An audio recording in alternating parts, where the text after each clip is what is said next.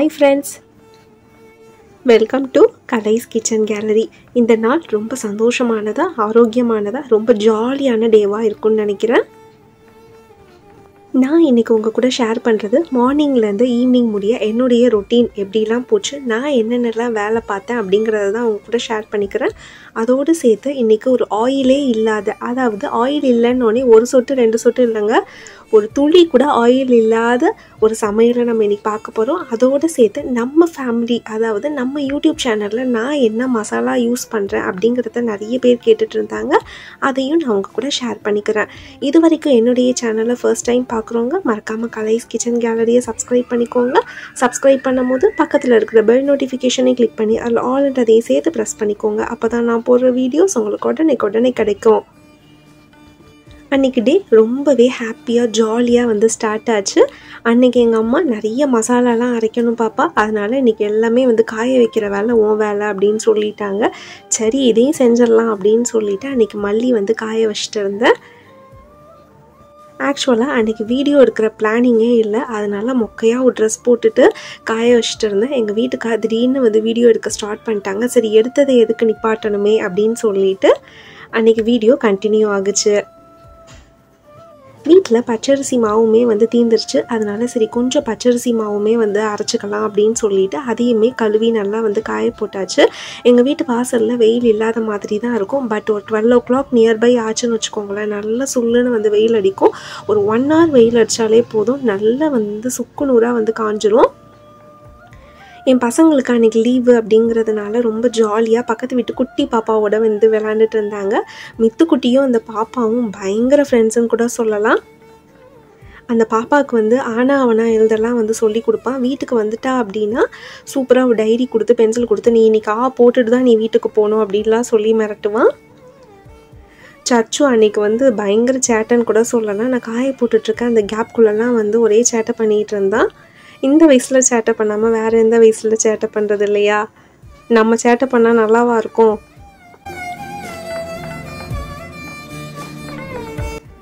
அன்றைக்கி எண்ணெயே இல்லாமல், அதாவது ஒரு துளி கூட எண்ணெய் இல்லாமல் குழம்பு வைக்கலாம் அப்படின்னு சொல்லிட்டு ஆல்ரெடியே பிளான் பண்ணியிருந்தோம். பட் வீடியோ எடுக்கிற பிளான் தான் இல்லையே ஒழிஞ்சு எங்கள் அம்மா கிட்ட எல்லா ரெசிபீஸ், அதாவது அந்த காலத்தில் அவ்வளவா எண்ணெய் யூஸ் பண்ண மாட்டாங்கன்னு சொல்லி முந்தின நாள் கதை பேசிகிட்டு இருந்தோம்.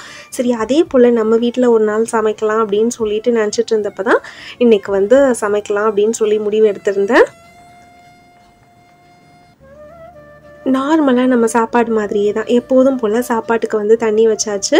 கொஞ்சம் ஆனியனு கொஞ்சம் தக்காளி எல்லாமே சைட் பை சைடு கட் பண்ணியாச்சு.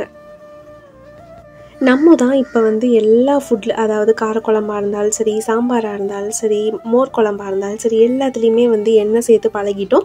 பட் அந்த காலத்தில், அதாவது எங்கள் அம்மாவோட சின்ன வயசு காலத்துலலாம் ரொம்பலாம் ஆயிலெலாம் சேர்க்க மாட்டாங்களாம். சும்மா ஒரு 2 ஸ்பூன் சேர்க்குறதே ரொம்ப பெரிய விஷயம் அப்படின்லாம் சொன்னாங்க. நம்மளுக்கு தான் திடீர்னு எது மேலேயாவது க்ரஷ் வந்துடுமே, அந்த சமையலை கேட்டோன்னே சரி நம்மளும் அந்த மாதிரி சமைச்சு பார்க்கணும் அப்படின்ற ஒரு க்ரஷில் தான் இன்றைக்கி உங்கள்கிட்ட இது வீடியோவாக வெளியில் வந்துட்டுருக்கு. அன்றைக்கி பார்த்திங்கன்னா கொஞ்சம் முளைக்கீரையும் கிடச்சிருந்துச்சு. சரி முளைக்கீரை கூட்டு வச்சிடலாம் அப்படின்னு சொல்லி ரெடி பண்ணிகிட்டு இருந்தேன். அதோடு சேர்த்து கொஞ்சமாக பூண்டு, தக்காளி, அதுக்கப்புறம் கொஞ்சமாக வெங்காயம் அதோடையே சேர்த்து வேக வச்சிட்டேன். அப்போல்லாம் மண் பாத்திரத்தில் சமைப்பாங்க. பட் நான் இன்னும் மண் பாத்திரத்தில் சமைக்கிறதுக்கு இன்னும் பழகலை. அப்படிங்கிறதுனால நான் இன்னைக்கு குக்கர்லேயே வச்சிட்டேன். கொஞ்சமாக ஒரு 1/2 glass தண்ணி சேர்த்துட்டு குக்கரை ஒரு 3 விசில் விட்டுட்டோம் அப்படின்னா கரெக்டாக தண்ணி கீரை எல்லாமே ஈக்குவல் ஆகிடும். சைட் பை சைடு இன்றைக்கி வத்தல் குழம்பு செஞ்சிடலான்ட்டு ஒரு குட்டி மசாலா ரெடி பண்ணினேன். கொஞ்சமாக மிளகு, 1/2 teaspoon ஜீரகம், கொஞ்சமாக வெந்தயம், கொஞ்சமாக கடலைப்பருப்பு, ஒரு 1/2 teaspoon போல் காய்ந்த மல்லி, ஒரு 10 பல் பூண்டு, ஒரு 4 வரமிளகாய் எல்லாத்தையும் சேர்த்து ட்ரை ரோஸ்ட் பண்ணிக்கலாம். இதுலேயுமே நம்ம ஆயில் சேர்க்கவே தேவையில்லை. லைட்டாக ரோஸ்ட் பண்ணாலே போதும். பூண்டு லைட் ப்ரௌன் கலரில் ஆனாலே போதுமானது, ரொம்ப டீப் ப்ரௌன் ஆகணும் அப்படிங்கிறதெல்லாம் இல்லை. அது சைட் பை சைடு ஆறட்டும். இப்போ நம்ம குழம்புக்கும் ரெடி பண்ணிக்கலாம். எண்ணெய் ஊற்றாமல் வெறுமன கடாயில் கடுகு போட்டுக்கோங்க. அது லைட்டாக படபடன்னு வெடிக்கும். அதோடு சேர்த்து கொஞ்சமாக ஆனியனு, தக்காளி, கொஞ்சமாக ஒரு கை தண்ணியும் தெளித்து விட்டுக்கோங்க. நம்ம எண்ணெய் ஊற்றி வதக்கிறத விட இது பயங்கர சூப்பராகவே வதங்கி இருந்துச்சு.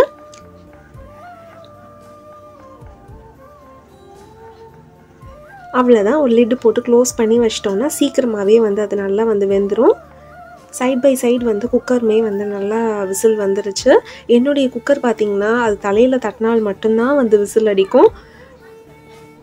கரெக்டாக அந்த ஒரு 1 மினிட்டுக்கு ஒன்ஸ் அது கரெக்டாக வந்து கேஸ் ஃபுல்லாகிடுச்சு அப்படின்னா லைட்டாக தட்டி விட்டால் வந்து விசில் பண்ணிடும். அது ஏனோ தெரியல, நானும் கேஸ் கட் மாற்றி பார்த்துட்டேன், அந்த நாப்லாம் வந்து மாற்றி பார்த்துட்டேன், ஈவன் விசில் கூட வந்து மாற்றி பார்த்துட்டேன். அது எனக்கு என்னமோ வந்து அது தொட்டால் தான் ஒரு வேளை விசில் அடிக்கணும் அப்படின்னு சொல்லி அது நினச்சிருக்கோ என்னவோ தெரியல. சைட் பை சைடு வந்து கொஞ்சமாக கொத்தவரங்காய் வத்தலும் மாங்காய் வத்தலும் ஆல்ரெடி வந்து தண்ணியில் ஊற போட்டு வச்சுருந்தேன் இல்லையா, அதையுமே வந்து கொஞ்சம் கருவேப்பிலையோடு சேர்த்து வந்து அந்த கடாயிலேயே வந்து போட்டாச்சு. லைட்டாக வந்து ஒரு வதக்கி விட்டுக்கோங்க. நார்மலாக காய்கறியே இல்லாத அன்றைக்கு இந்த மாதிரி செஞ்சோம்னா டேஸ்ட் பயங்கர அட்டகாசமாக இருக்கும். அதோடு சேர்த்து கொஞ்சமாக மஞ்சத்தூள், மிளகாத்தூள், அதுக்கப்புறம் மல்லித்தூள். இந்த தூள் தான் வந்து நான் எப்போதுமே எல்லா சமையலுக்கும் வந்து யூஸ் பண்ணுற தூள்கள். இதை விட்டு தாண்டி போனால் கரம் மசாலா கடையில் வாங்கிக்குவேன், சிக்கன் மசாலாவும் கடையில் தான் வாங்கிக்குவேன். மோஸ்ட்லி இந்த மசாலா மட்டும்தான் நம்மளுடைய ரெசிபீஸில் எப்போதுமே வந்து இருக்கும். கொஞ்சமாக தண்ணி சேர்த்து கலரி விட்டுக்கலாம். அவ்வளோதான். ஃபைனலாக கொஞ்சமாக வந்து கருவேப்பிலை போட்டு மூடி வச்சு வேக விட்டுறலாம். தேவையான அளவு உப்பும் வந்து சேர்த்துக்கோங்க.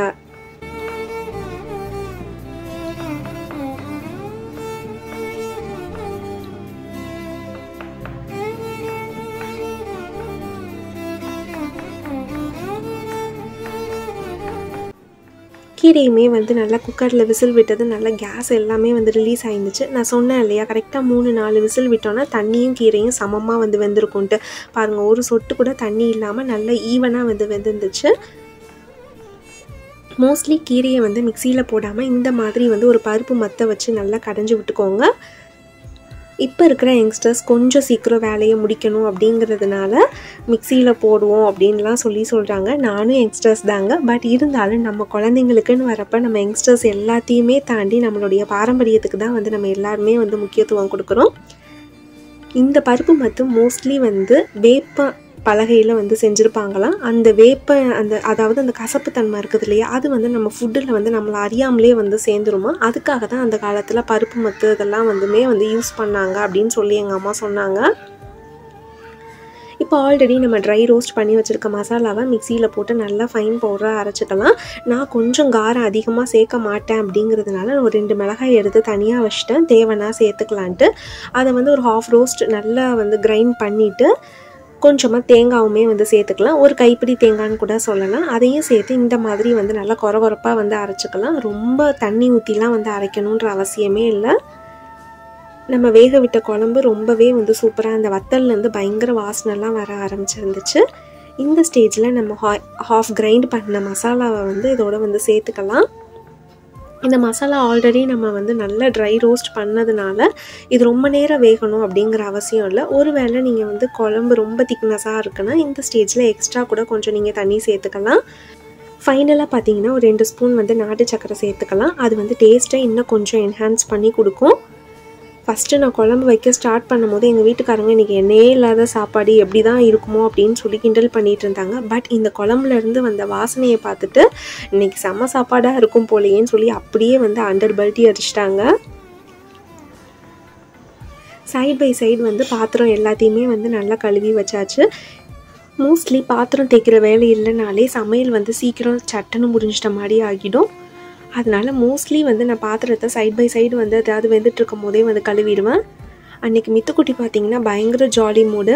பாட்டிலெல்லாம் வந்து ஹோல்ஸ் போட்டுட்டு நான் செடிக்கு தண்ணி ஊற்றுறேன் அப்படின்னு சொல்லிட்டு பயங்கர விளையாட்டு. தண்ணியில் விளையாண்டா சளி பிடிக்கும் அப்படின்னு சொன்னால் கூட வந்து அவன் கேட்கவே இல்லை. எங்கள் மேம் வந்து சொல்லியிருக்காங்க நான் வந்து இன்றைக்கி செடிக்கெலாம் வந்து தண்ணி ஊற்றணும் அப்படின்னு சொல்லிட்டுன்ட்டு பயங்கர அட்டகாசம் பண்ணிகிட்டு இருந்தான்.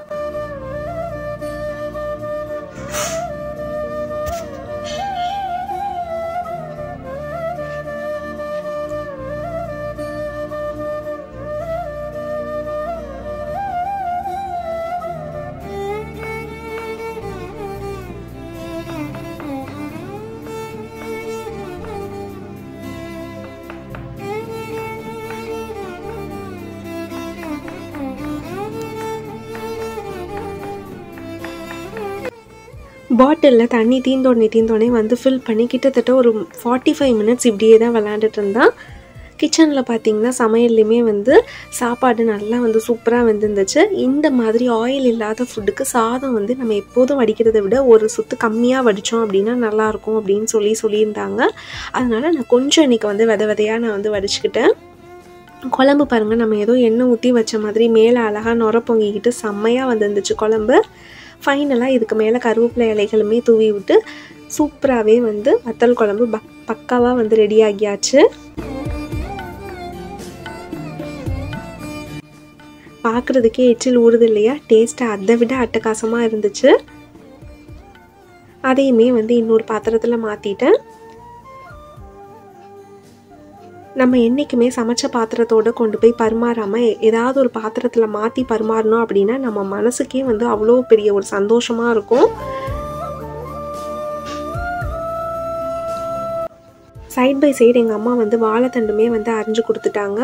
சரி, இன்றைக்கி வாழைத்தண்டில் கூட்டு இந்த மாதிரி பண்ணாமல் டிஃப்ரெண்ட்டாக ஒரு ரெசிபி பண்ணலாம் அப்படின்னு சொல்லிட்டு நான் ட்ரை பண்ணிகிட்டு இருந்தேன்.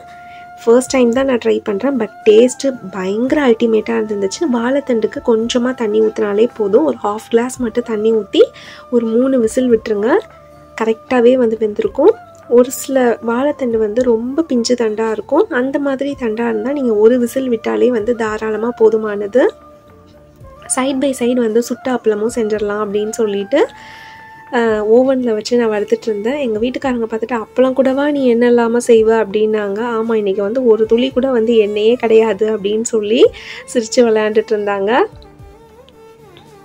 ஓவனில் இந்த மாதிரி வந்து வெறுமனை ஒரு பவுலில் ஒரு 2 அப்பளம் இல்லை ஒரு 3 அப்பளத்தை வச்சு ஒரு 30 செகண்ட்ஸ் நம்ம வந்து வச்சிட்டோம் அப்படின்னாலே சூப்பராக வந்து இந்த மாதிரி பொரிஞ்சு வந்திருக்கும். உங்கள்கிட்ட ஓடிஜி இருந்தாலும் நீங்கள் தாராளமாக ட்ரை பண்ணி பார்க்கலாம். அப்படி எதுவுமே இல்லையா, நம்மள்ட்ட இருக்கவே இருக்குது கேஸ் ஸ்டவ். லைட்டாக வந்து ஒரு காட்டினாலே வந்து சூப்பராக வந்து சுட்டாப்பெல்லாம் பக்காவாக வந்து ரெடி ஆகிடும். வாழைத்தண்டு பாருங்கள், இதுவே வந்து எக்ஸ்ட்ரா தண்ணி இருக்குது. இந்த தண்ணியில் எனக்கு ரொம்ப பிடிக்கும் உப்பு மிளகுத்தூள் போட்டு குடிக்கிறதுக்கு. சூப்பராகவே வந்து குடிச்சிட்டேன். இப்போ தண்ணி இல்லாமல் இருந்த வாழைத்தண்டில் பார்த்திங்கன்னா பச்சையாக வெட்டின வெங்காயம், கொஞ்சமாக வந்து பச்சை மிளகா. நான் பச்சை மிளகா பெருசாக தான் நான் வந்து போட்டிருக்கேன், குட்டி குட்டியாக போடல. கொஞ்சமாக வந்து கருவேப்பிலை இலைகளை இந்த மாதிரி வந்து கிள்ளி விட்டு போட்டுக்கோங்க. அப்போ வாசனை வந்து இன்னுமே வந்து பயங்கரமாக இருக்கும். கொஞ்சமாக வந்து கொத்தமல்லி இலைகளையும் கிள்ளி போட்டுட்டு தேவையான அளவு உப்பு போட்டுக்கலாம். அதே போல் கொஞ்சமாக வந்து மிளகுத்தூள், கொஞ்சமாக வந்து ஜீரகத்தூள். அதுக்கப்புறம் ஃப்ரெஷ்ஷாக இருக்கிற நல்ல கெட்டி தயிராக இருந்தால் ஊற்றிக்கோங்க. ரொம்ப தண்ணியாக இருக்கிற தயிர் ஊற்றணும் அப்படின்னா கொஞ்சம் அது ஸ்மெல் வந்து வேறு மாதிரி வரும். அதனால் கெட்டி தயிராக வந்து ஊற்றிக்கோங்க. அவ்வளோதான், சூப்பரான வாழைத்தண்டு பச்சடி பக்காவாக வந்து ரெடி ஆகிட்டு, நார்மலாக நம்ம செய்கிற வெங்காய பச்சடி மாதிரியே இருக்குது இல்லையா? டேஸ்ட்டு அதை விட அல்டிமேட்டாக இருந்துச்சு. சைட் பை சைடு வெளியில் போய் காய போட்டிருந்தது எல்லாத்தையுமே வந்து கிளறி விட்டுட்டு, சரி சாப்பிட்ற டைம் ஆயிடுச்சே சாப்பிட்றலாம் அப்படின்னு சொல்லிட்டு பசங்களுக்காக வச்சுட்டு இருந்தேன். சுட சுட சாப்பாடு, கொஞ்சமாக சுட்ட அப்பளம், கடைஞ்ச கீரை, எண்ணெய் இல்லாத வத்தல் குழம்பு, அதுக்கப்புறம் ஒரு பவுலில் வாழைத்தண்டு பச்சடி. செம்ம சாப்பாடு இல்லையா? எண்ணெய் இல்லாமலேயே நம்ம இன்றைக்கி அறுசுவை சாப்பாடு நம்ம வந்து சமைச்சிட்டோம். நம்ம எப்போதும் சாப்பிட்ட உடனே வந்து ஒரு கிறக்கம் இருக்கும் பார்த்தீங்களா? அந்த மாதிரி கிறக்கம் துளி கூட வந்து இல்லை. அதுக்கப்புறம் கூட நம்ம வந்து ஒரு வண்டி வேலை கூட நம்ம செய்யலாம். அந்த அளவுக்கு வந்து உடம்பு பயங்கர எனர்ஜியாக இருந்துச்சு. நார்மலாக எனக்கு எப்போதுமே சாப்பிட்டோன்னே கொஞ்சம் ரெஸ்ட் எடுக்கணும்னு தோணும். அன்றைக்கி வந்து ரெஸ்ட் எடுக்கணும்னு தோணவே இல்லை. அந்த அளவுக்கு வந்து ரொம்ப லைட்டாக இருந்துச்சு உடம்பு. அதனால இன்றைக்கி வந்து கொஞ்சம் மல்லி இந்த இதெல்லாம் வறுத்தரலாம் மசாலாக்கு அப்படின்னு சொல்லிட்டு இன்றைக்கி வறுக்க ஆரம்பித்தாச்சு. ஃபஸ்ட்டு எடுத்தோடனே மல்லி பொடிக்கு வறுத்தாச்சு. மல்லியை வந்து இந்த மாதிரி நல்லா வாசனை வர அளவுக்கு வறுத்துக்கோங்க. கொஞ்சம் வறுபடாமல் இருந்தால் கூட நம்ம குழம்புல வந்து ரொம்ப பச்சை ஸ்மெல் அடிக்கும். அதனால நல்லா வாசனை வர அளவுக்கு அடுப்பை ஃபுல் ஃப்ளேமில் வச்சு நல்லா வந்து வறுத்துக்கோங்க. அதுக்கப்புறம் பார்த்தீங்கன்னா புழுங்கல் அரிசி வந்து 200 கிராம் நான் எடுத்திருக்கேன். அதாவது நான் இப்போ சொல்கிற அளவு எல்லாமே வந்து 1 கிலோ மல்லிக்கு தேவையான அளவு நான் சொல்கிறேன். 200 கிராம் வந்து புழுங்கல் அரிசி நல்லா அதாவது அந்த புடைச்சி வரும் தெரியுமா, நல்லா பொரிஞ்சு வரும்ல, அந்த ஸ்டேஜ் அளவுக்கு வந்து நல்லா வந்து வறுத்துக்கோங்க. அதே போல் அந்த மல்லி மேலே எடுத்து கொட்டின உடனே வந்து ஈவனாக வந்து ஸ்ப்ரெட் பண்ணி விட்டுருங்க ஒவ்வொரு தாட்டி கொட்டும் போதும். இல்லாட்டி ஒரே இடத்துல ஹீட் அதிகமாக ஆகிடும். அதுக்கப்புறம் பார்த்திங்கன்னா 200 கிராம் வந்து பச்சரிசி. பச்சரிசியுமே வந்து ரொம்ப வந்து பொரியாது, பட் ஆனால் லைட்டாக அந்த கலர் சேஞ்ச் ஆகிற அளவுக்கு அரிசியை தொட்டு பார்த்திங்கன்னா கையில் நல்லா சூடேறி இருக்கணும். அந்த அளவுக்கு வந்து நல்லா வறுத்து அதே மல்லியில் வந்து கொட்டிக்க வேண்டியது தான்.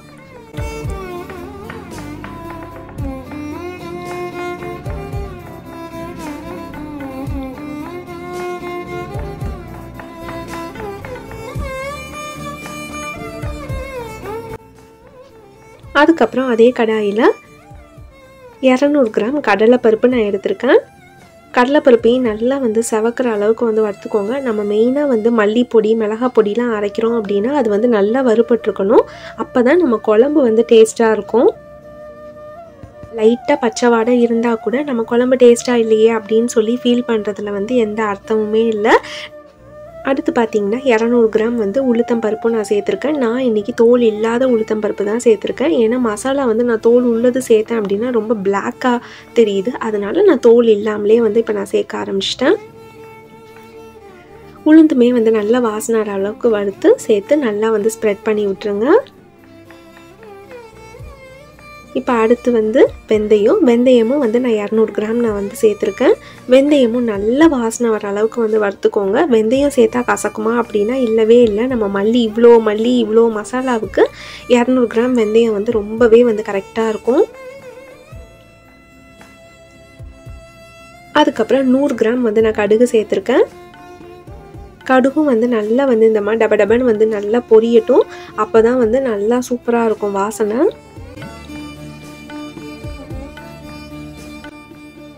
எந்த ஒரு மசாலாவை எடுத்து ஹீட்டோட கொட்டினாலும் உடனே ஸ்ப்ரெட் பண்ணி விட்டுருங்க. அதுக்கப்புறம் 100 கிராம் வந்து நான் மிளகு சேர்த்துருக்கேன். மிளகுமே வந்து நல்லா வந்து வாசனை வர அளவுக்கு வந்து வறுத்துக்கோங்க.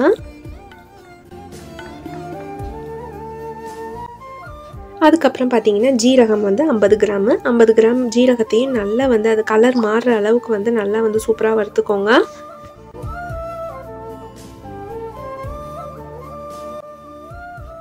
ஃபைனலாக பார்த்தீங்கன்னா கட்டிக்காயம். இந்த கட்டிக்காயத்துலேயும் வந்து நிறைய பேர் வந்து எண்ணெய் ஊற்றி கூட பொரிய விடுவாங்க. மசாலாவில் வந்து நம்ம ரொம்ப நாள் ஸ்டோர் பண்ணி வைக்கிறதுனால நம்ம வந்து எண்ணெய் ஊற்றாமலே வந்து முடிஞ்ச அளவு வறுத்துக்கலாம். அதுவுமே வந்து இந்த மாதிரி கொஞ்சம் நேரம் சிம்மில் வச்சுருந்தீங்கன்னா சூப்பராகவே வந்து நல்லா மொறுன்னு பொரிஞ்சிடும். அவ்வளோதான், சூப்பரான மல்லிப்பொடிக்கு தேவையான டோட்டல் ஐட்டம்ஸுமே வந்து நம்ம வறுத்தாச்சு. இப்போ மிளகாய் பொடிக்கு நான் எப்போதுமே வந்து எந்த அளவுக்கு வந்து கருவேப்பிலை சேர்க்க முடியுமோ அந்த அளவுக்கு வந்து நான் கருவேப்பிலை சேர்த்துக்குவேன். அதுக்கப்புறம் காய வச்ச மிளகாய். எனக்கு வந்து இந்த தடவை குண்டு மிளகாய் தான் வந்து கிடச்சிது. அதனால் குண்டு மிளகாயுமே வந்து நல்லா காய வச்சு அதை வந்து லைட்டாக ஒரு ரோஸ்ட் பண்ணி கொடுத்தோம் அப்படின்னா அந்த மசாலா பொடி வந்து நம்ம தீர்றது முடியவே வந்து அதே வாசனையோடு இருக்கும். அப்படிங்கிறதுனால நான் மிளகாவுமே வந்து நல்லா வறுத்து தான் வந்து நாங்கள் சேர்த்துக்குவோம். இது இன்றைக்கி நேற்று செய்கிற மசாலா இல்லை. கிட்டத்தட்ட எங்கள் அம்மா சின்ன வயசுலேருந்து இப்போ நான் யூஸ் பண்ணுற மசாலா. நல்லா மிஷினில் கொடுத்து நல்லா ஃபைன் பவுடராக திரித்து கேரி பேக்கில் தான் போட்டு நாங்கள் எப்போதுமே வந்து ஸ்டோர் பண்ணி வைப்போம். அது அப்போ தான் வந்து நம்ம 2 மந்த் யூஸ் பண்ணாலும் அந்த வாசனை வந்து அதுலேயே வந்து இருக்கும். தேவைக்கு மட்டும் கொஞ்சமாக எடுத்து கண்டெய்னரில் வந்து வச்சுக்கிறது. மிச்சதை எப்போதுமே இந்த மாதிரி பாலித்தீன் கவரில் கட்டி நல்லா வந்து ஒரு காற்று போகாத டப்பாவில் வந்து இறுக்கி வந்து மூடி வச்சுக்கிட்டோம் அப்படின்னா ரொம்பவே வந்து சூப்பராக இருக்கும். மல்லித்தூளில் நான் வந்து மஞ்சள் வந்து நான் சேர்க்கலை. மஞ்சள் சேர்த்தா சீக்கிரம் வந்து வண்டு வச்சிருது. அதனால நான் மஞ்சள் சேர்க்கலை. தேவைன்றவங்க தாராளமாக வந்து 100 கிராம் வந்து மஞ்சள் வந்து சேர்த்துக்கலாம். இந்த மசாலாஸ் மட்டும்தான் நம்ம சேனலில் நான் வீடியோ போட ஆரம்பித்ததில் மட்டும் இல்லைங்க, எங்கள் வாழ்க்கையிலேயே ஃபுல்லாக இந்த மசாலா தான் மட்டும் வச்சுக்கோங்களேன். இந்த மிளகாத்தூள் மல்லித்தூள் மட்டும்தான் வந்து நாங்கள் யூஸ் பண்ணுவோம். ஈவன் பிரியாணியிலேருந்து மீன் குழம்புலேருந்து நண்டு குழம்புலேருந்து எல்லாத்துக்குமே இந்த மசாலா தான். இன்றைக்கி போட்ட ரெசிபீஸ் ப்ளஸ் இந்த மசாலா ரெண்டுமே வந்து உங்களுக்கு ரொம்ப பிடிச்சிருக்கும்னு நினைக்கிறேன். வீடியோ பிடிச்சவங்க மறக்காமல் லைக் பண்ணுங்கள், ஷேர் பண்ணுங்கள், மறக்காமல் சப்ஸ்கிரைப் பண்ணுங்கள். Thanks for watching.